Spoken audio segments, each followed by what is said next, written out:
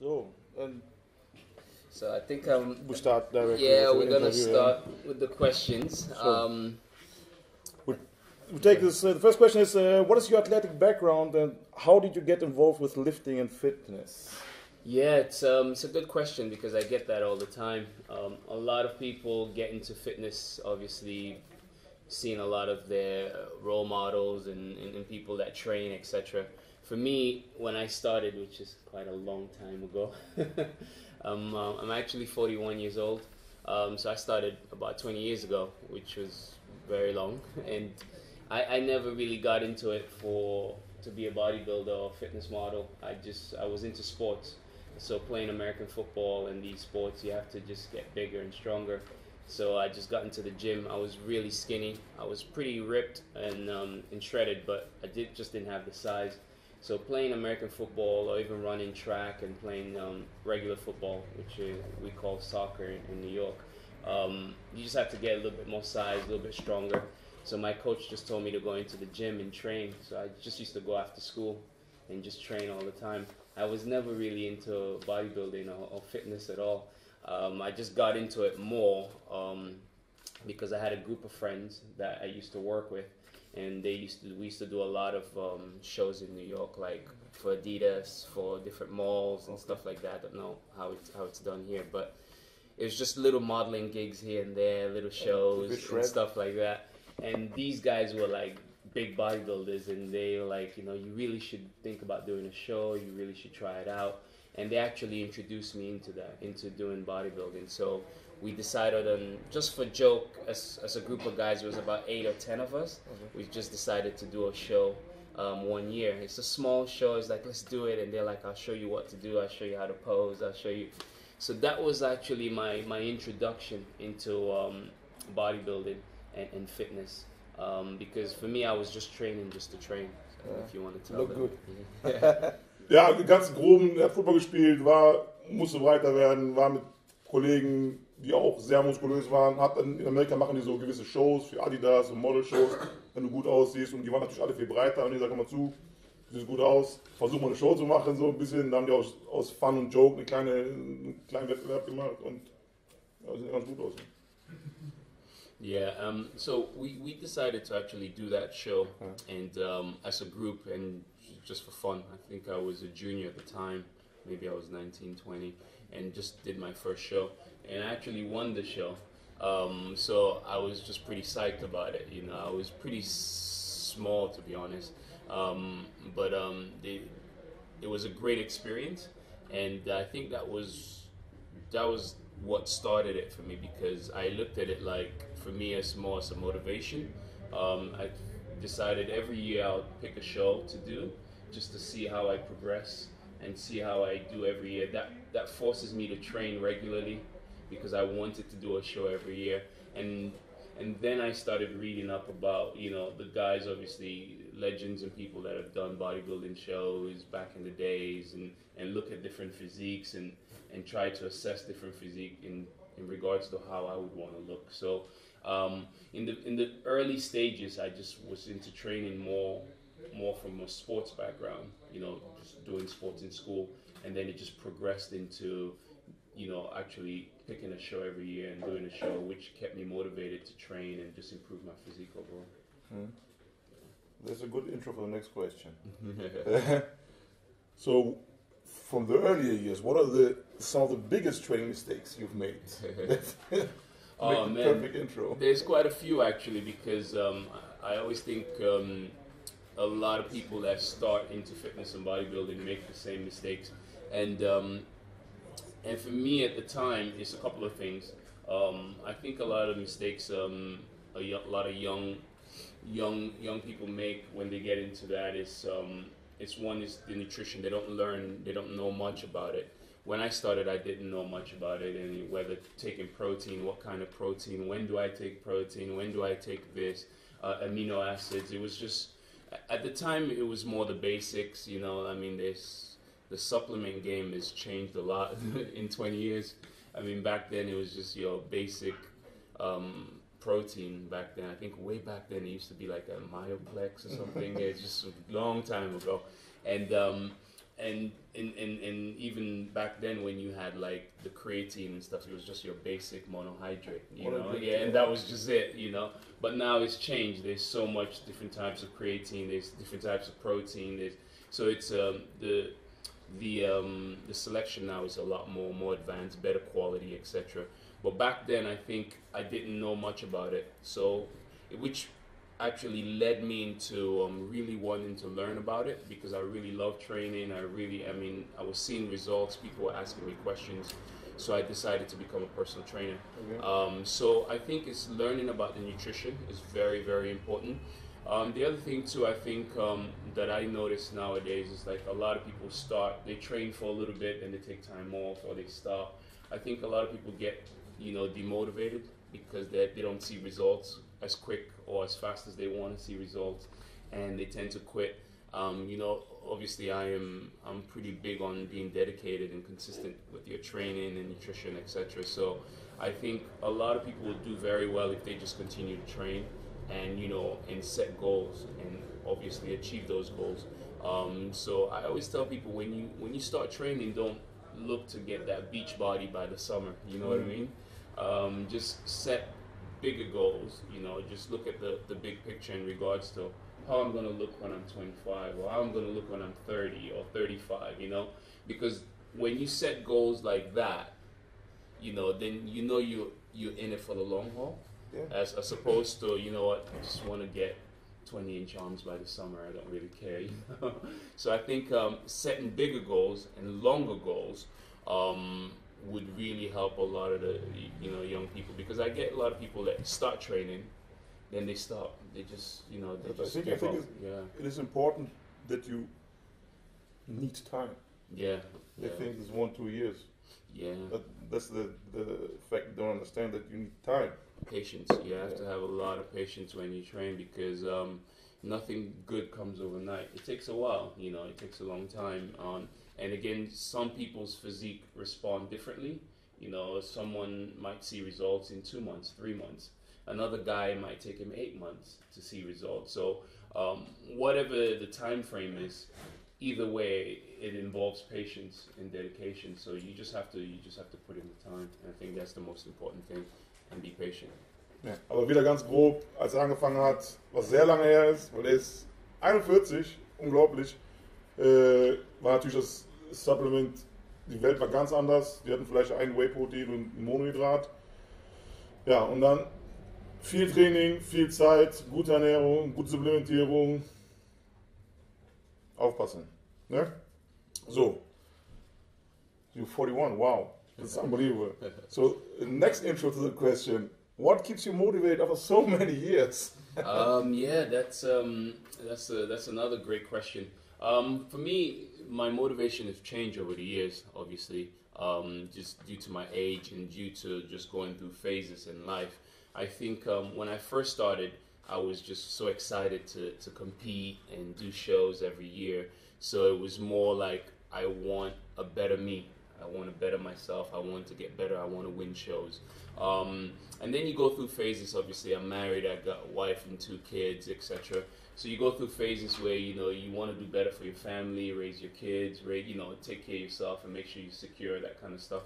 And then you do that. You go through that phase as well. And now I think I'm at a phase where I think I just appreciate a lot of the motivation now just comes from fans and supporters, because I've done the bodybuilding show, I've taken care of my family, everyone's cool. So now it's, when I get the emails and from people saying, oh man, you've made a positive change in my life, or I'll get people that send me questions all the time, and I'll send them, training programs and stuff like that, and they come back and be like, I did the program for 8 weeks and it was great, and I think for me, that's what keeps me going and keeps me motivated now, because it just goes to show, as some of you may know, when I started into like the whole personal training and helping people, I was doing it way before social media, and like due to my age,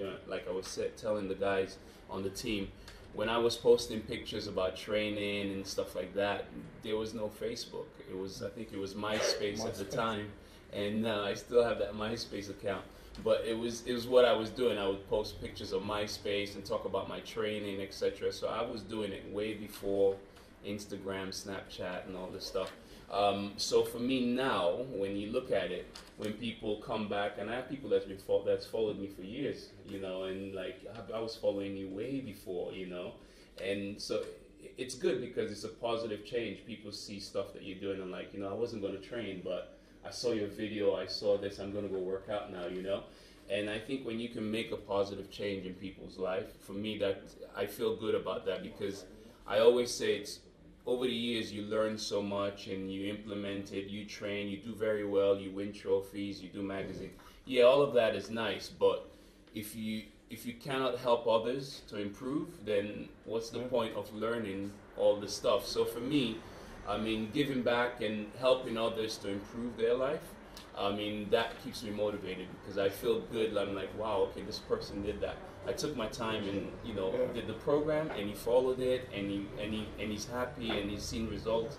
So I think the motivational factor now, for me, in regards to what keeps me motivated, is the fact that I can make positive changes in people's lives now, and it's great. So the motivation it just goes through phases. In the beginning, it was, you know, you want to train, you want to get better, and then, you know, you want to take care of your family, and now you're making positive changes in people's lives. So for me, it's just grown, and it's just gotten better and better, and I just appreciate all the support, and I think that's what makes it, validates what I'm doing, that, you know what, you know, you're helping others with what you've learned, and that's a good thing, I think. Okay. Yeah.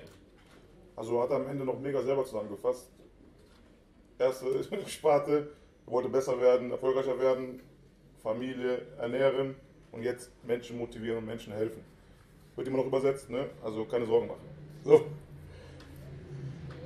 When first you start competing, and you see all the legends, or which athlete do you admire and why?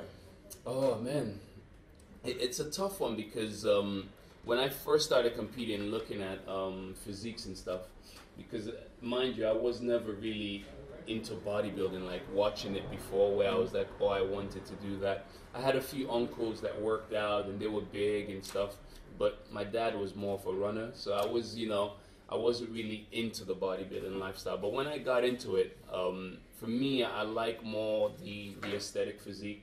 A lot of the guys from the golden era, I really like their physique, because, you know, it was just more aesthetically pleasing. And I used to talk about that. I used to talk about building a great physique. It's not, I personally feel a lot of people can get big if they want to get big, you know, but it's, you know, it's how you build your physique, how you're shaped, and your work ethic, etc. A lot of those guys back in the days had great work ethic. They were training all the time, twice a day sometimes, and now you train twice a day, it's like overtraining, you shouldn't do that. But those guys built fantastic physiques from training like that all the time. So I admire a lot of their work ethic and a lot of the work they put in, and their physique was just more of a pleasant physique, where now it's changed a bit. But you still have guys that are big, that have very aesthetic physique, so I think it just changes through the phases. But the guys that I really like are more like the Frank Zane, the Serge Gray, even Arnold. Arnold for a big guy, had a fantastic shape. So the pleasing aesthetic physiques is more the kind of physique that I like, and I've kind of wanted my physique to be that way, because I've always said that I'm not looking to be the biggest or strongest guy in the gym. I just wanted to build a complete physique, and you know, I don't think anyone is perfect, but we can all work towards it and try to have a more balanced physique. I think balance is more the word than perfect, to be honest, because a balanced physique would just look so much better than, you know, just a regular big physique, I believe. Okay. Ja, wie erwartet natürlich die alten 70er ästhetischen Zeiten.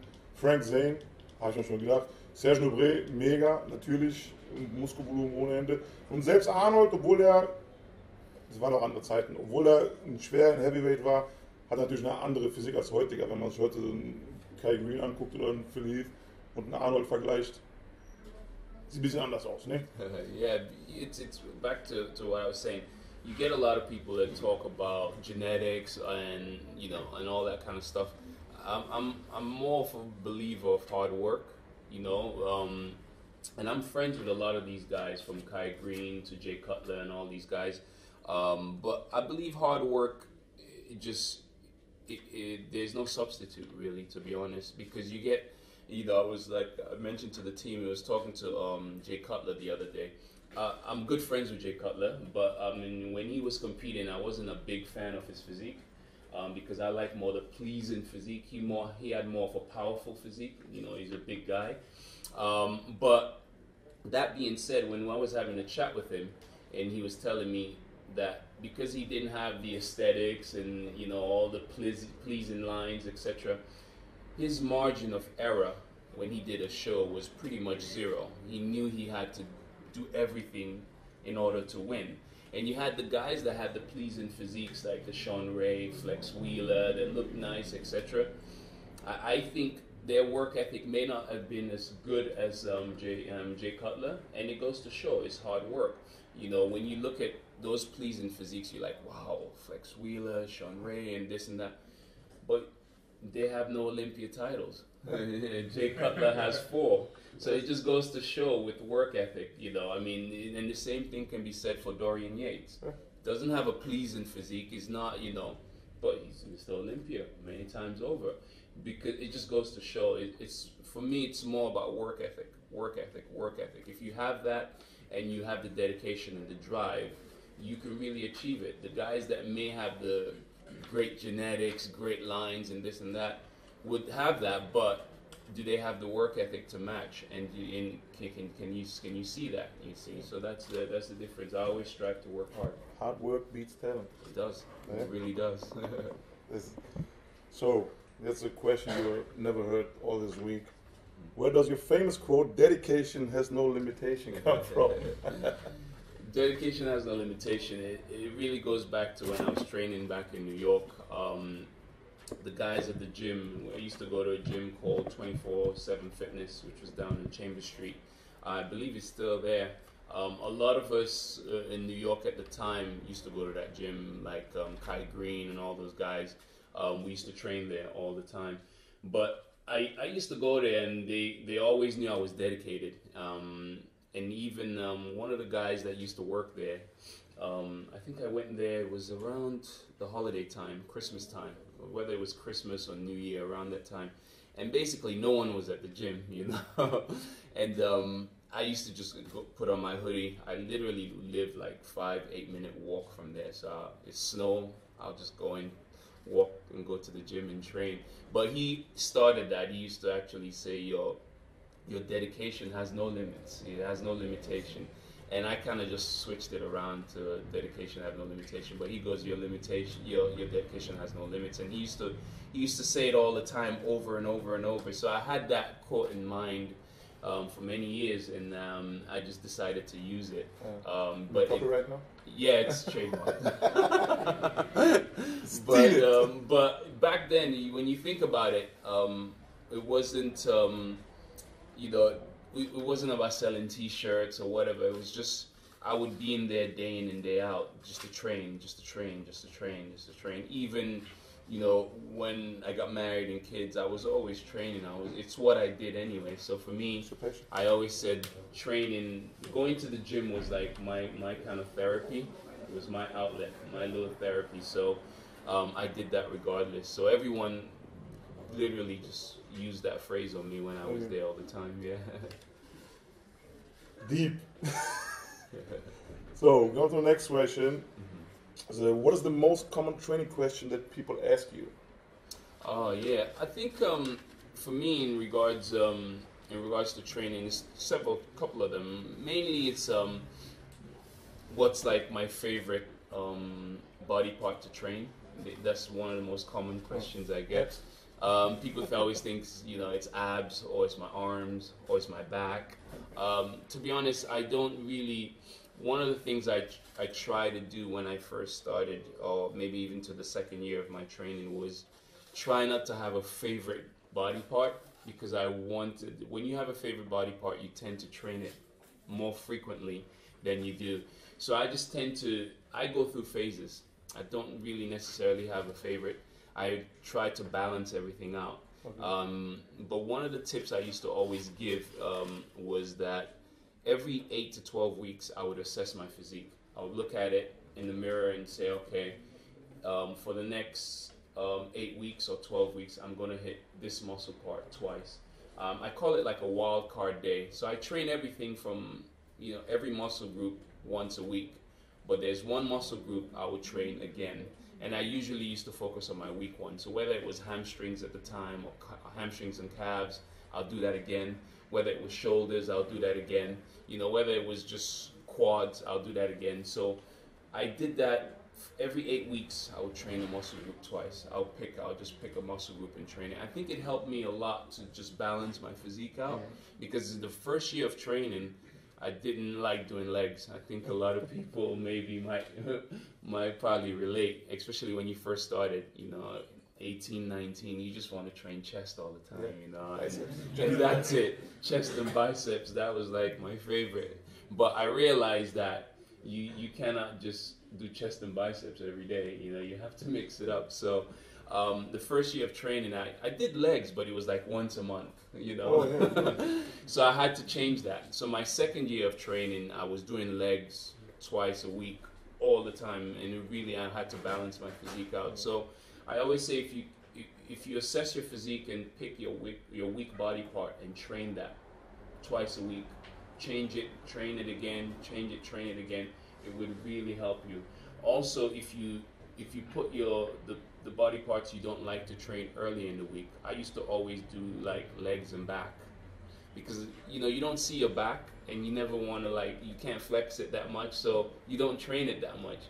I made sure Monday and Tuesday was chest, and it was legs and back, which is very hard because they're the two biggest muscle groups, and to train them back to back is really taxing. But I forced myself to do that, and it made me really, really enjoy doing legs. It made me enjoy doing back, because I knew I would do chest and arms on a Thursday, Friday. I didn't mind, But if you did it, if you did it on Monday and Tuesday, if you did chest and arms Monday and Tuesday, most likely you're going to skip legs on Friday, because you want to hang out. So I always did the reverse. And I always wanted to balance it out. Yeah. Also ganz grob gesagt, hat keine Lieblingsgruppe, die er trainiert. Alle 8 Wochen schaut er sich an im Spiegel und sieht, was verbesserungswürdig seiner Meinung ist, und trainiert den Partner 2-mal die Woche. Das heißt, verbessert. So, the next question is, that's a good question. What is your daily routine? My daily routine, due to my schedule, I'm pretty busy. As you guys know, I travel a lot, and I do a lot of work for sponsors, and I have my own personal business and stuff. So it's really tough sometimes just being on the road and having like your normal diet and staying with stuff. But when I'm home, my routine is just pretty normal. I'll get up in the morning. I'm a big fan of doing like fasted core in the morning. I wake up in the morning and do my core exercises. I find that over the years that's worked great for me. I'm able to contract my abs a lot more when I train them on an empty stomach first thing in the morning. It's no different from doing fasted cardio in the morning, etc. It's hard, but for me, I've trained my body a lot to just do that. So I'll wake up in the morning, especially if I have like a shoot coming up or a function or a photo shoot, etc. Even when I don't have it, I'll do it a couple times a week, But when I do have it, I'll try to do it every day or every other day. So that's usually my routine. I wake up, I'll have do my fasted core exercises. Then I'll have my protein shake, usually at ISO weigh 0, and protein and oats in the morning. It's standard. It's a bit boring because I don't really get fancy with my stuff. It's just plain oats and water. I'm just so used to it. And then, I usually train midday or mid-afternoon. So around 2 o'clock is when I usually do my training session, from like 2 to 4. So I would make sure I have lunch around 12. And then I'll go to train. What's also very important for me, it's my post-workout, which again consists of protein and some oats. I love having the oats in my shake. I actually add that on there. Slow release, and then I'll take all my nutrients as well, antioxidants, etc., BCAA 0 and all that stuff. So I just usually make sure I get in as much nutrient and supplements and my food as much as possible. Because usually when I'm traveling, it's just very hard. I usually have the supplements with me, but it's hard to get proper food, you know what I mean, on the road all the time. That being said, with supplement, I'm a firm believer that food is king. You have to eat first. So I get in 3 to 4 meals a day, but I always make sure I get in my couple of shakes, which is my 2 important shakes, which is my post-workout shake after I train, and my morning shake. Because usually you wake up in the morning from 6 or 8 hours, you've been fasting, I would say, because you haven't eaten anything. I drink a shake right away because the body doesn't have to break it down. It just absorbs it right away. So I get in 2 shakes a day. I get in my 4 meals a day, and I do my training session usually around 2 in the afternoon. It's usually what I do. When I'm looking to add a little bit more size, etc., I'll increase my caloric intake, obviously. Days that I do like back and legs, I'll increase my carb intake. So my lunch will be a much bigger lunch around 12 before I train. And then also, before I go to bed, I'll take the extra calories in. So I'll take in like a casein shake before I go to bed. Yeah, so I'm mindful of when I train heavy muscle groups or when I'm doing the compound exercises. I increase, obviously, my diet a bit. I increase my food. And then also I make sure I take the extra protein at night. Again, these is very important because, it keeps me from not eating bad. I'm so used to it now, so it's normal. But I think for a lot of people starting out, it's very hard, to like be very dedicated to like taking the shakes, eating normal, getting the extra protein at night. I remember times when I was really competing and wanting to get bigger. I used to wake up in the middle of the night and mix a shake. I really did. I would set my timer and I would wake up and I would already have it in there. I would have the oats in there, I would have the banana in there. I'll just pour the milk and blend it, drink it, and I'll just go right back to sleep. So I've done that for years when I was just trying to get bigger, and I would do anything just to get the extra calories in. It's just part of dedication. Now I train just to maintain. I enjoy it, and it's just fun. It's just my lifestyle. But there's sacrifices sometimes you make when you're just doing a show and that kind of stuff. So yeah, my daily routine is a bit boring actually. It's your standard bodybuilding lifestyle, but I love it. It's what I do, Just no spacey thing, no avocado shakes with cumin, no. Nah, it's pretty standard. Just oats and isolate. But like I was saying, I have 2 kids, and like Friday night is movie night, and I order pizza for them and stuff. I eat. So if I would have a slice of pizza with my kids. I'm not really like just like that, I would have a normal meal if I have to. If I go out to dinner with the wife or even with the friends, I'll have a normal meal. I think it's just I'm very mindful of portion control. I wouldn't have the whole pizza, I wouldn't go crazy. I'm just portion control. I'm just more sensible with that. I think the combination of being very sensible with that and also training all the time doesn't really affect me, so I can have a normal meal and just crack on and be normal and get back to my training. Yeah. So, die letzten 2 Fragen haben wir noch. Natürlich die wichtigsten Fragen. The last 2 questions. You have this Biotech USA corporation. Yeah. Tell us, how is cut? Next take. They were filming. You have launched your own product with collaboration of Biotech USA. Yeah. Tell us about it. Yeah, look, my collaboration with Biotech has been great. Biotech I've known for years, actually, even before they contacted me. Like I was telling the guys, I think in 2000 or 1999, they used to have the massive amino acids, the really big one, and I used to take them all the time. So I've known Biotech way back. When they contacted me to work, it was great because I just like their setup. Their products are very good, but one of the things that did it for me is that they actually manufacture their own stuff. the products, they really research it, and they do their. You get a lot of companies. I've worked with different companies, as you guys may know. They formulate the stuff, but then they give it to another company to produce it and make it, etc. So it goes through different hands. You know what I mean? Where biotech is all in-house. They do their own research. They do their own stuff. They produce their own stuff. And it's great stuff. So I actually like that. You know, they can't say, okay, this company made my stuff and I sent it to that one.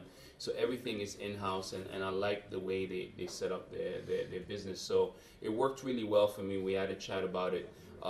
We decided to do Shaper. Obviously, one of the things, because you get a lot of stuff in the market now that, you know, you take and it just gives you the buzz and the jittery and all that kind of stuff. With Shaper, it's really more like an appetite suppressant.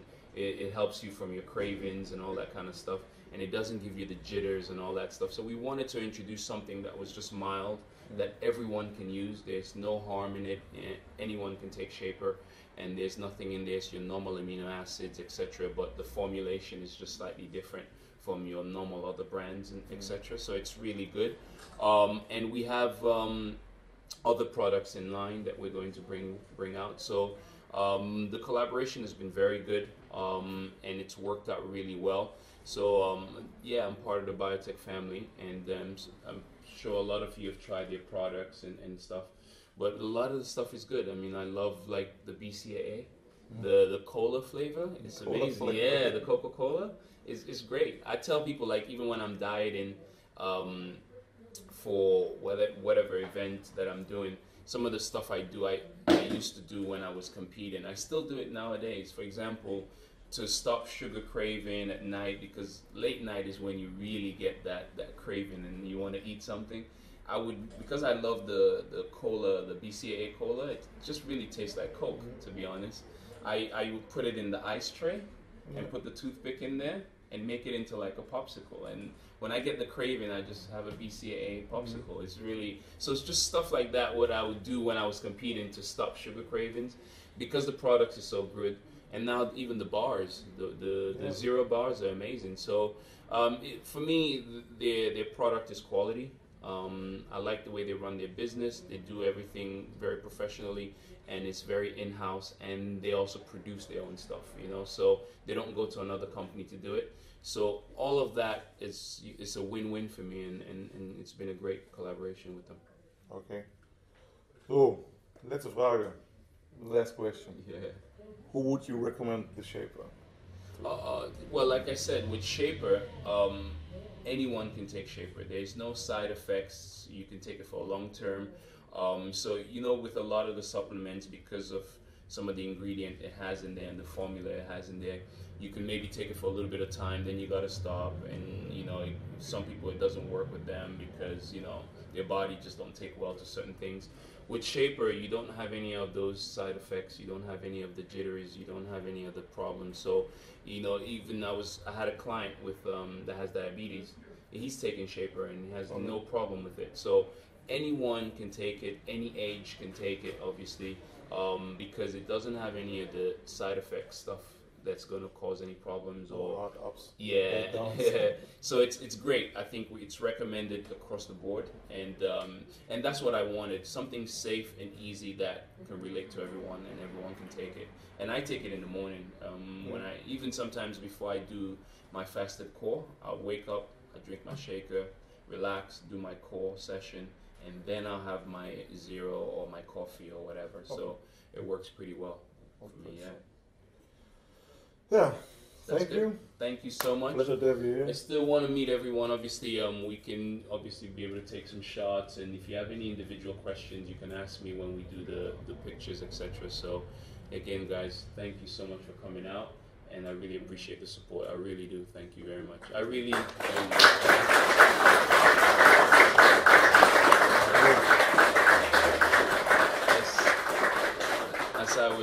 As I was saying before to the team, I do a lot of the big expos. Obviously, I was at FIBO, I do Olympia and the Arnold and all this stuff.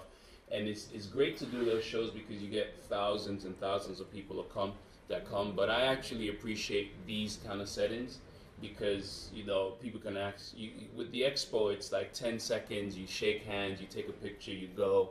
But here, you really get in the questions. We took a lot of the questions down that we got, and we really wanted to get a lot of the popular questions. And plus, doing the pictures now with you guys, I can actually talk to people and have time to really relate with people. At the expos, it's very hard. You don't. People cannot really judge you because you're just there for 10 seconds. So these I appreciate. I know it takes time for you, obviously, to leave work and come here, and I have to travel here, but I really enjoy coming to the private visits like this because you get to just meet people that support you and over the years, so I really appreciate that. Thank you. Thank you.